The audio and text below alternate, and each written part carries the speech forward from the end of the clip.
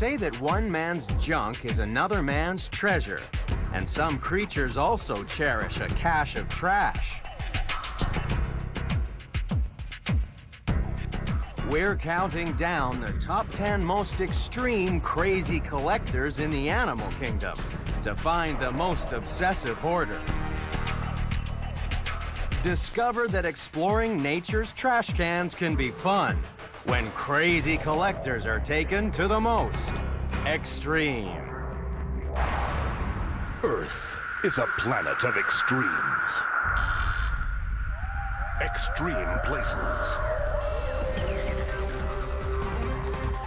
And extreme animals. But some animals are more extreme than others. Join us as we count down to find the most unusual and the most extraordinary on Animal Planet's The Most Extreme.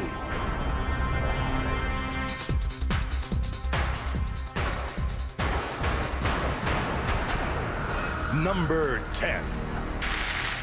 Some humans stockpile the strangest objects and turn them into treasures.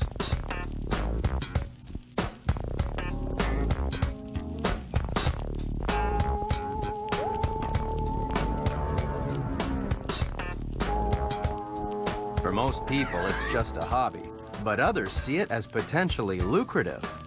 That's why some people collect coins. This 1933 Double Eagle gold piece is worth a lot more than its original $20 value. In 2002, it became the world's most expensive coin when it was auctioned for $7.5 million. No wonder coins are a popular collectible for humans, and our first contender.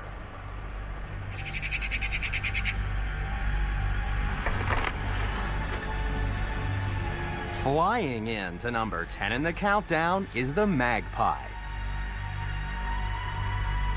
This cheeky thief has an eye for collecting anything slightly shiny, including bottle caps, bits of foil, and coins.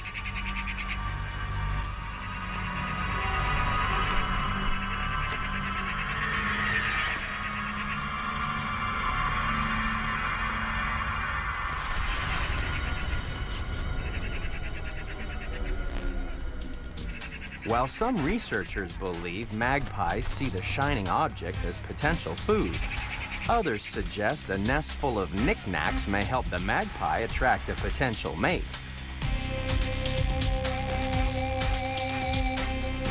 Whatever the reason, these feathered bandits are so famous for collecting bright baubles that the bird's name is now used to describe humans with similar tendencies. And one of them lives in Pearsonville, California. Lucy Pearson doesn't collect coins, but hubcaps. She's been stockpiling them for more than 40 years and has turned the town she founded into the hubcap capital of the world.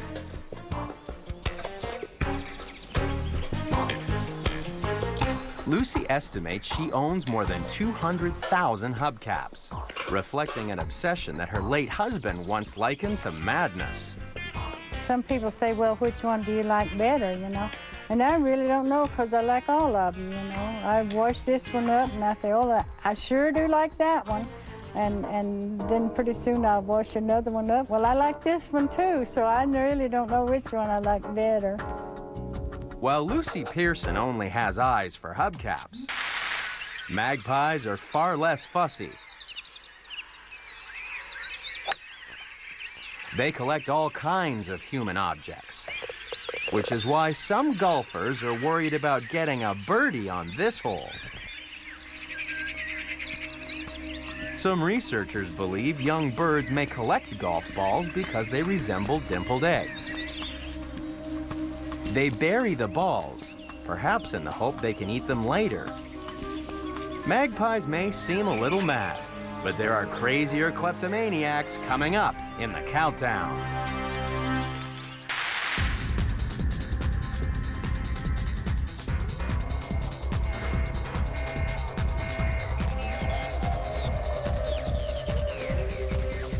Number 9. All around the world, farmers are experts at making hay. The dried grass is the perfect food for sustaining livestock during long winter months. However, humans are not the only ones making hay when the sun shines. High on the stony slopes of the Rocky Mountains, summer is short. Soon the grass will be buried deep under snow, which is why our next contender has to collect like crazy to store enough food for winter.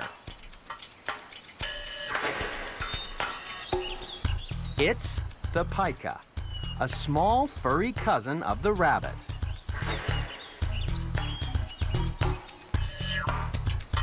Unlike other small mammals living up here, the pika doesn't hibernate.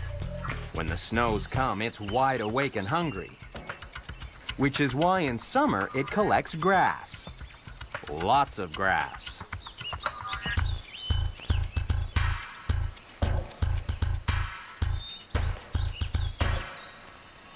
It harvests succulent stalks, leaves, and blossoms from the neighboring meadows. Then, just like a human haymaker, the pika bundles them into a giant haystack to dry. Dried plants won't rot, so they're the perfect way to store food for winter.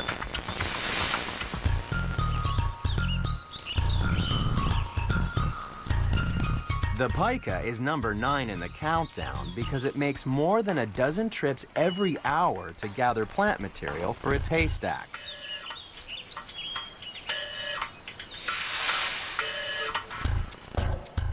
Collecting can be risky business because a pika with a mouthful of food is a tempting target for hungry coyotes and eagles. It only stops working during the hottest part of the day, because if it continued its frantic collecting, it would run the risk of overheating inside its thick fur coat.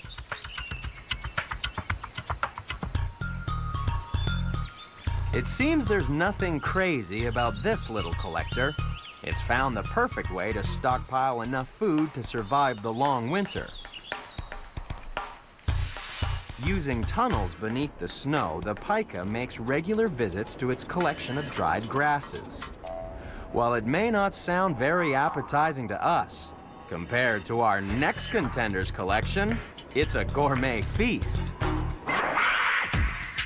While our first 2 contenders had a passion for grass and golf balls, surely you'd have to be crazy to want to collect moose droppings,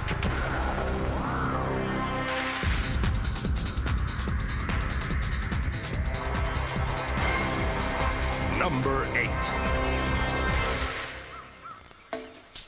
Our countdown of the natural world's craziest collectors continues in a very unusual nest. Most people think birds lay their eggs high above the ground in a nest lined with soft feathers and moss. However, our next contender is no ordinary bird. Is that a doll? Just ask biologists Jack Barkley and Lindsay Harmon.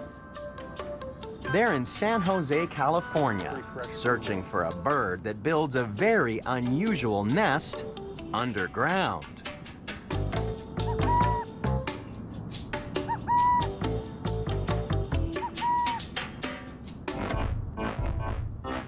Hiding at number 8 in the countdown is the burrowing owl, because it lines its underground nest with a collection of very strange objects.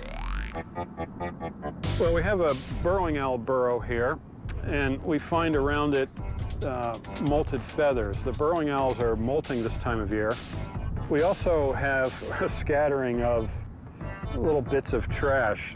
They bring in all kinds of pieces of paper and foam rubber and other kinds of little bits of urban debris.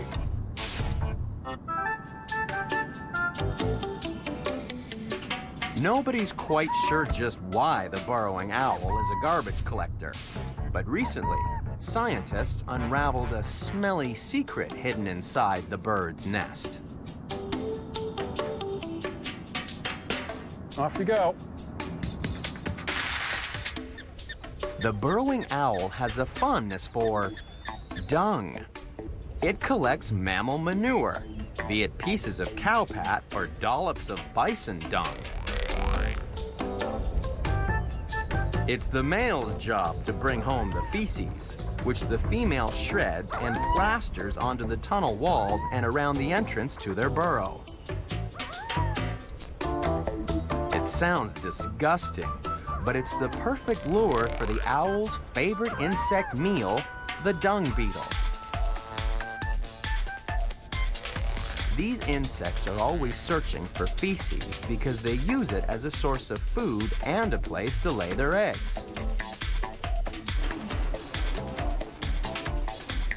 So the owls go fishing using a dung lure. All they have to do is sit at the entrance to their burrow and wait for a dung beetle to come sniffing around. Then the owls just reel in a meal. Collecting mammal excrement really pays off for the burrowing owl and for one entrepreneurial biologist. The forests of New Hampshire are home to many big mammals, but seeing them can be difficult. Field biologist Chris Louie knows that often the best way to tell where an animal has been is to examine what it leaves behind. I've taught a number of college-level courses on watching mammals and identifying their sign. It's helpful to carry somewhat of a bag of tricks. So often I'll keep a collection of droppings in my pocket, bring them out and at an appropriate time show folks this is a moose, this is a deer, other herbivores that we have in the forest.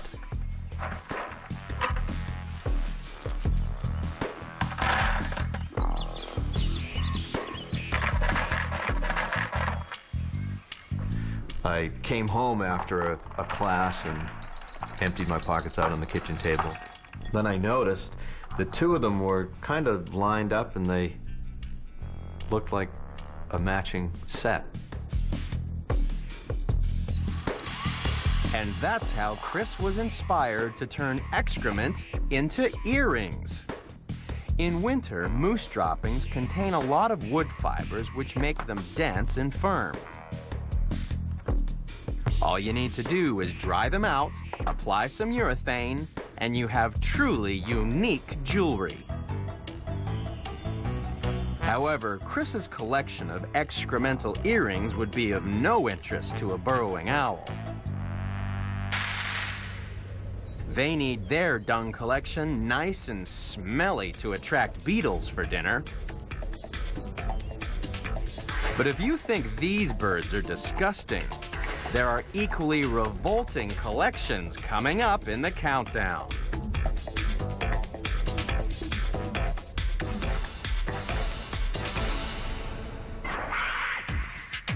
While our last two contenders made a meal of their crazy collections, why would anybody want to stockpile one of the world's most poisonous spiders? Because their fangs are too fragile to pierce our skin. However, there's one spider you need to approach with caution because it can drive its fangs through your fingernail. And that's why you'd have to be crazy to collect funnel web spiders or work at the Australian Reptile Park. But biologist Mary Reyna has jars full of these bad-tempered, aggressive spiders. That's because her job is to collect venom from one of Australia's most dangerous creepy crawlies. When provoked, venom drips from the funnel web's fangs. All you need is a steady hand and good nerves to draw the poison into a glass pipette. In the past 80 years, 18 people have died from funnel web bites. But now, thanks to spider milking, it's possible to harmlessly extract enough poison to create an anti-venom. Our next contender also collects spiders, or rather, kidnaps them.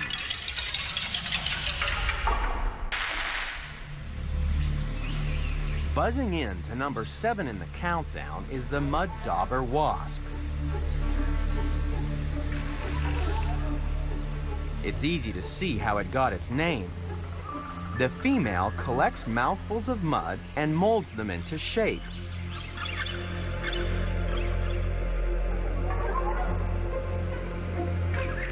Once dry, it forms a clay coffin, and the wasp heads off in search of a body. She's number 7 in the countdown because she uses her venomous sting to collect spiders. After cramming the clay chamber with up to 24 spiders, the wasp then lays a single egg inside the chamber and seals it with a clay lid. Eventually, her baby emerges and begins to feed on the kidnapped creepy crawlers.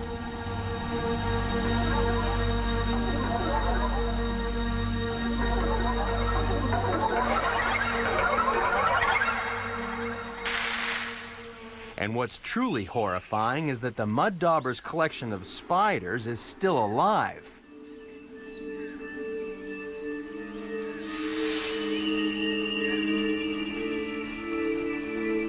In the time it takes her babies to develop, dead bodies would decay and rot. So the female only paralyzes her prey, leaving the larvae to feast on fresh flesh for 3 weeks before emerging from the chamber.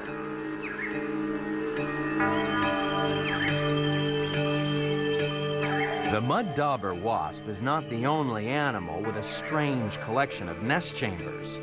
But at least our next contender doesn't have to kill for its family.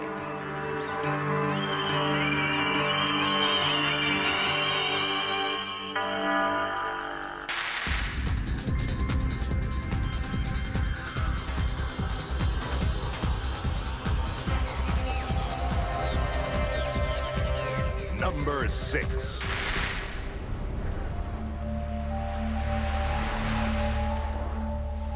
People have been collecting shells since the Stone Age. Seashell necklaces have been excavated in sites far from the ocean, which is evidence that even prehistoric collectors saw them as a tradable commodity. Our next contender is also an avid shell collector, but he lives in the waters of Africa's Lake Tanganyika. He's a freshwater fish called a cichlid. This lake is home to more than 250 different kinds of cichlid, so it's not surprising that each species has a unique way of attracting a mate. This flirtatious male has an obsession for shells. He's number 6 in the countdown because he collects empty snail shells. The more shells he collects, the more females he attracts. That's because these shells are not just pretty trinkets to impress the females. They're actually houses for his harem.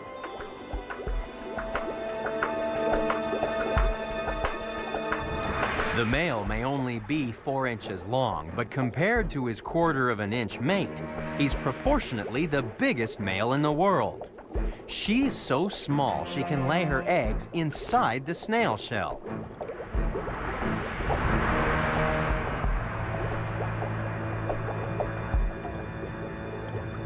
However, female cichlids are not the only ones attracted to the male's stockpile of shells.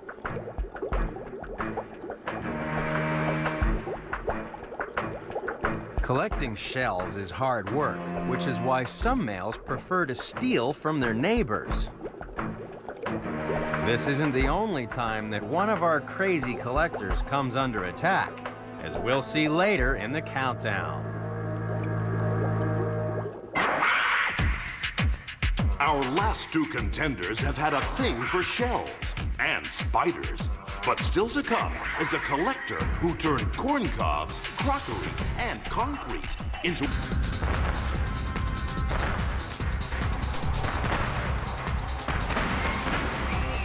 Number 5.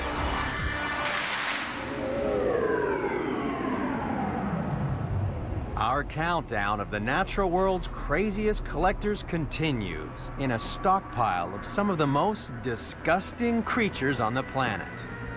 These shells are full of parasites.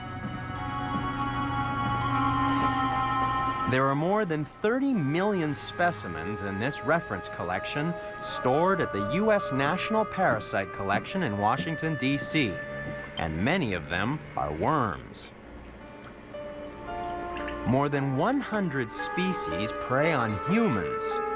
We can be infected by tapeworms, roundworms, pinworms, and hookworms. The scientists here are experts on worms, just like our next contender. But you won't find it in a laboratory. It's time to head back to the golf course to find the animal that's burrowed into number 5 in the countdown, the mole. These digging machines love eating earthworms. It's been estimated that a 5-ounce mole can eat 50 pounds of earthworms in a year. To make sure it never goes hungry, the mole collects worms to store in a special underground pantry. A bite to the head segment leaves the worms immobilized yet alive.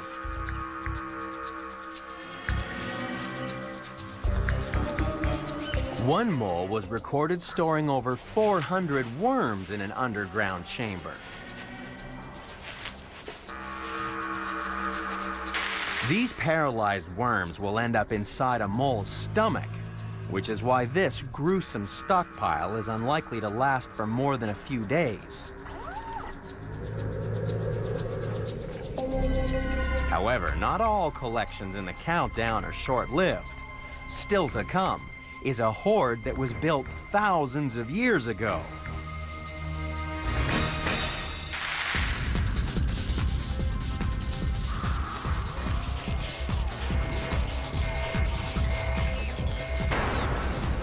Number 4. These are acorns, and in the forests of America, they're the favorite food of our next crazy collector. Meet the aptly named acorn woodpecker. It's number 4 in the countdown because it collects vast numbers of these nuts to store for winter.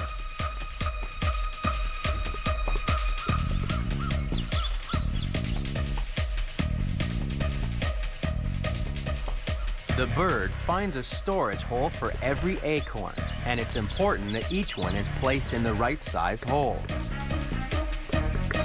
A tight fit is essential to prevent the collection being stolen by squirrels or rival woodpeckers. Acorn woodpeckers live in family groups and store their nuts in just one tree. That can mean a lot of holes and a lot of acorns. Some collections contain more than 50,000 nuts.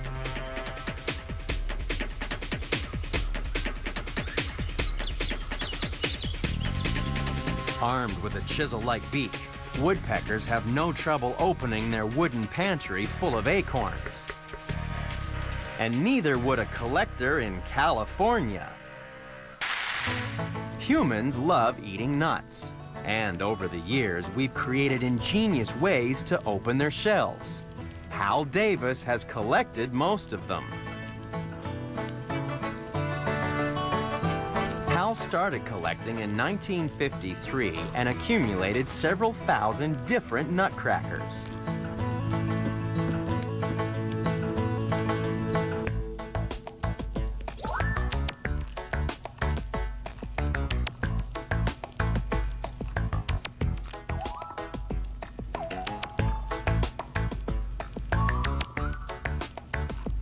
Hal once admitted he was completely cracked on crackers. But one thing he didn't have was the beak of an acorn woodpecker. This is the perfect way to open a massive hoard of nuts.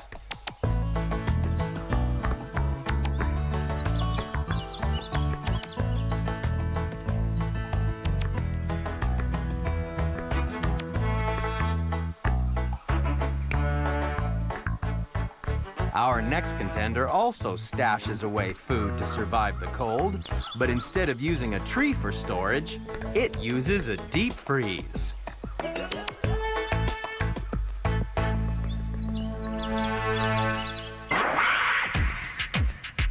while our last two contenders hoarded a treasure trove of nuts and worms. Still to come is a man that unearthed a gold nugget weighing as much as a 10-year-old boy. And later, we'll meet a crazy kleptomaniac with a thing for cutlery. That's next on Animal Planet.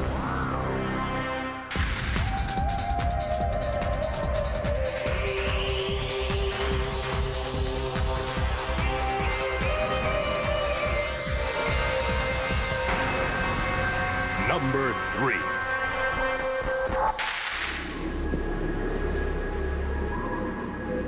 Living high above the Arctic Circle, there's not a great deal to collect, unless you're into ice. And there's even less to eat, unless you're an Arctic fox. Unlike other small mammals up here, the fox doesn't hibernate through winter, nor does it rely on huge layers of fat as an energy source. Instead, it survives by eating food it collected prior to the arrival of snow. During the summer, breeding snow geese are an attractive target for a hungry thief. And this fox is having its eggs to go.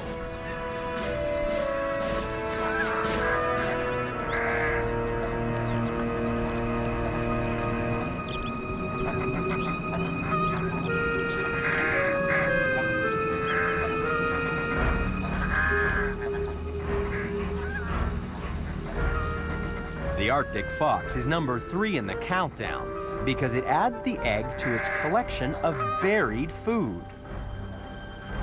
One research team unearthed a fox cache containing about a dozen eggs, 4 rabbits, and 38 birds. Arctic foxes have hundreds of these secret pantries, scattered across their 20-square-mile territory.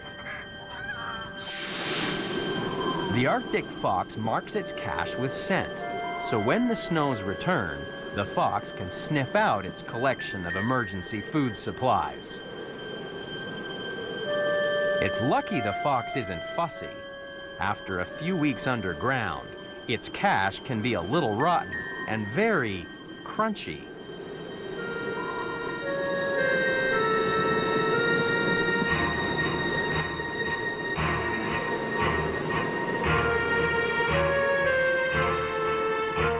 It takes a good memory and a keen sense of smell to find frozen treasures in this empty wilderness.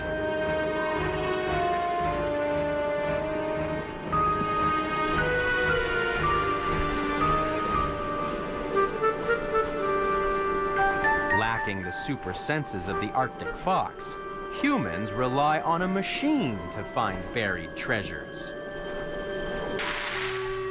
These are metalheads. They're collectors that use metal detectors to locate objects beneath the ground. Originally invented to help soldiers clear landmines, the machine picks up the electrical and magnetic fields of buried metal objects. Usually, collectors will find little of any significant value. However, back in 1980, an Australian man struck it rich. This is a 60-pound gold nugget. It was found buried 6 inches below ground and was appraised at more than $1 million, which is far more than anyone would pay for the buried treasure of an Arctic fox. In this extreme environment, the fox can't afford to be fussy. It stocks its frozen pantry with anything from feathers to muskox droppings. At least the collection of our next contender is aesthetically far more pleasing.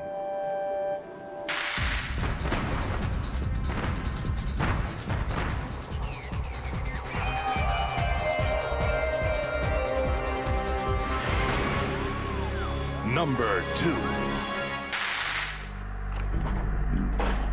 In the forests of Australia, our next crazy collector has a knack for turning trash into treasure.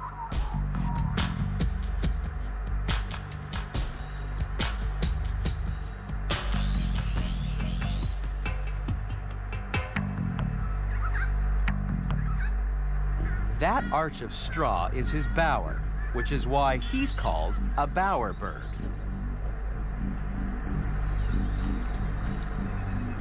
Male bowerbirds are fanatical home decorators. They collect all kinds of objects to create a love nest, because a male's attractiveness depends on the size and quality of his collection.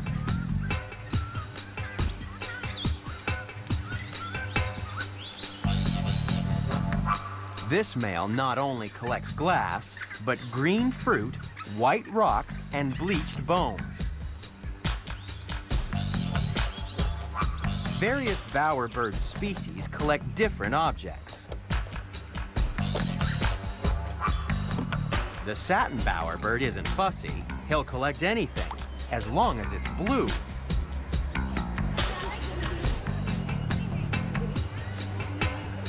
A potential mate will cast a critical eye over the male's collection. Blue is definitely the female's favorite color. Some studies show the male selects objects to match his own blue plumage. And thanks to human litter bugs, there are plenty of materials to choose from. But this bird isn't the only artist working with trash.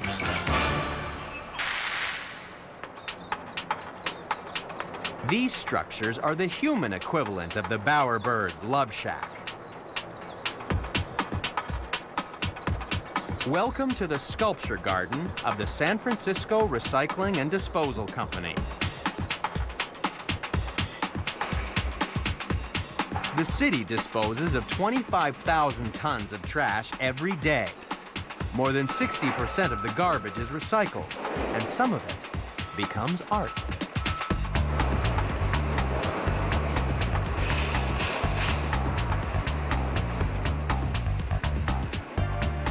Every year, a group of artists is given 6 months to collect junk and turn it into something beautiful.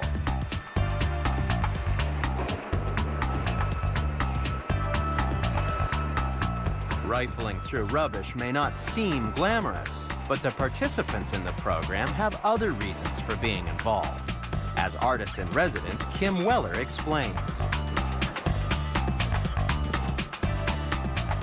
I've been a collector since I can remember, and my mom used to take me around to garage sales all the time growing up, and I just thought it was really fascinating.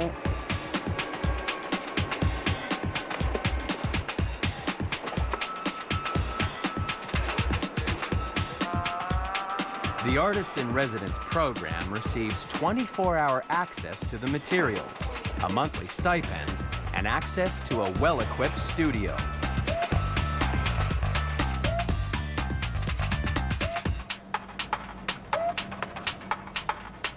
My idea was to show that I could find these used, discarded materials and create something that didn't look like I just pulled it from the dump site. Kim's work is inspired by comic books, and eventually she'll complete 6 large sculptures for an exhibition. It's all part of the company's aim to inspire people to recycle and conserve natural resources by learning from these human bowerbirds.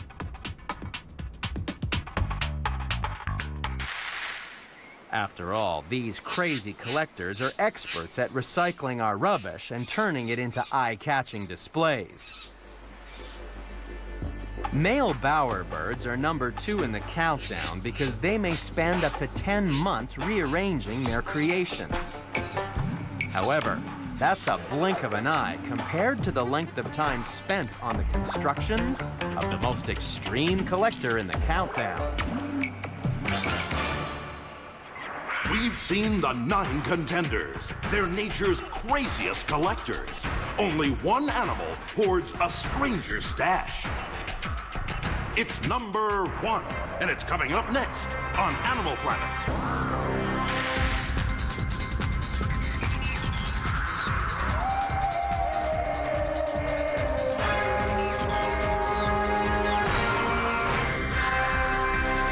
Number 1.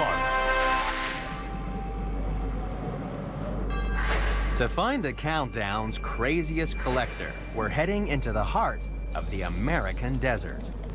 It lives surrounded by its remarkable collection, often hidden deep within caves. Meet the pack rat.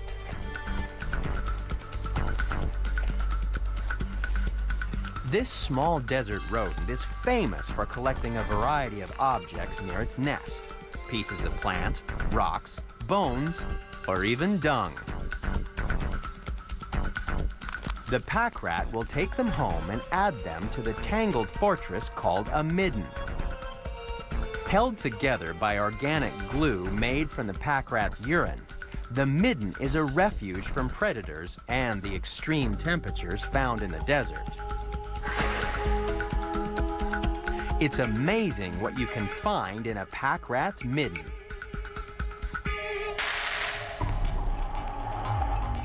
It's a popular superstition that the pack rat is a fair trader.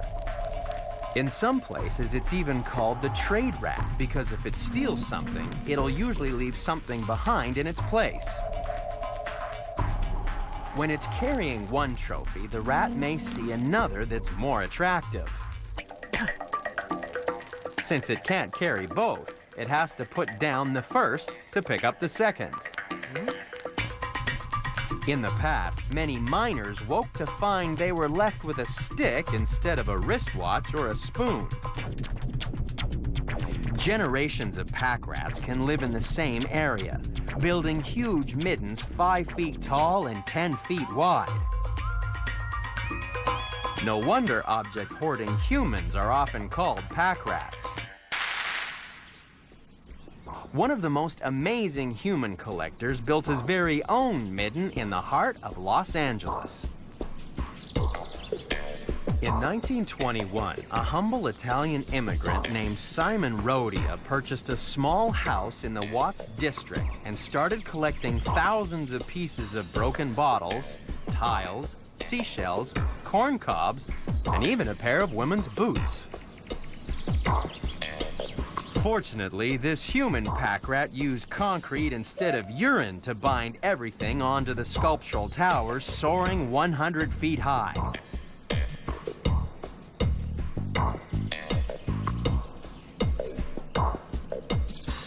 He spent more than 33 years creating what's now called the Watts Junk Towers. As curator for the Los Angeles Cultural Affairs Department, Jeffrey Herr explains. What you're seeing today is sort of the ultimate backyard do-it-yourself project. This was the backyard of his house. And what he did was he took iron rebar, he took concrete, and he took an enormous amount of the detritus of everyday living.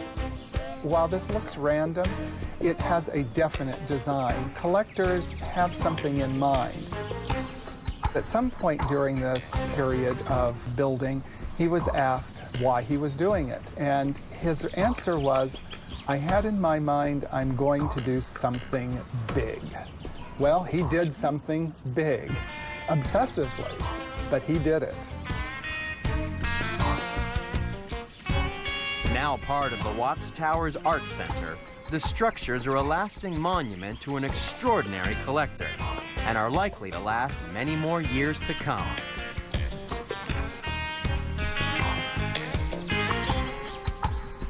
But even these structures of concrete and steel will disappear thousands of years before the middens of a real pack rat.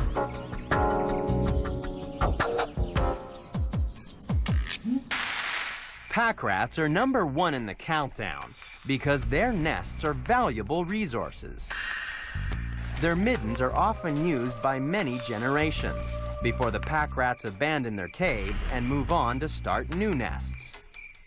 But the middens remain, often for thousands of years. Coated in a varnish of rat urine, the plant and animal material is so wonderfully preserved that it's opening a window into the past for paleontologists. Careful study of the plant remains in ancient middens tells us that the desert was a very different place 30,000 years ago.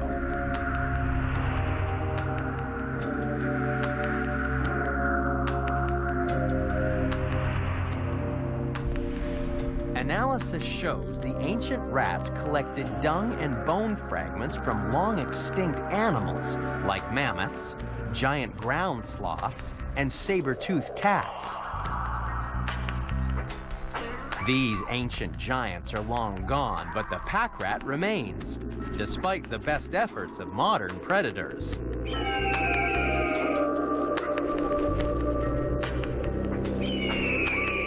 And it owes part of its success to the benefits of living inside its magnificent midden.